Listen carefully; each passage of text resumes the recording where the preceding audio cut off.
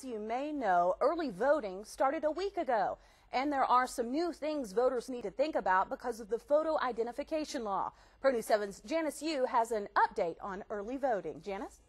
Lisa, there has been a bit of buzz around this election because it's the first statewide election since the voter ID law was passed. But election officials say things have been going smoothly.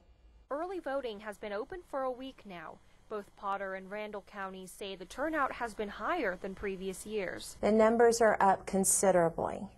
It's almost twice as many as we had in 2007, 9, and 11 at this time. And mail ballots are up more than significantly.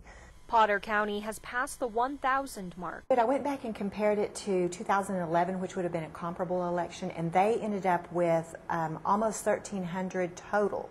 Well, we still have another week of early voting to go, plus election days. The highly anticipated problems regarding photo ID haven't been an issue, and not many are getting an election identification certificate at the DPS office or at the mobile stations either. And we've not had anyone come up to get an election identification certificate. Name discrepancies are not a large problem either. We have to look at what they call the totality of circumstances, and if it's similar and the date of birth matches and some other things match, then we're going to err on the side of the voter and they're going to get to vote. Lackey and Huntley agree that the proposed constitutional state amendment and the Amarillo recreational complex are controversial and are bringing people out to vote.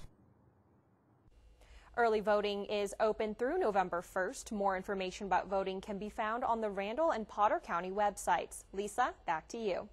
Janice, thank you. Another start to the week, and it's been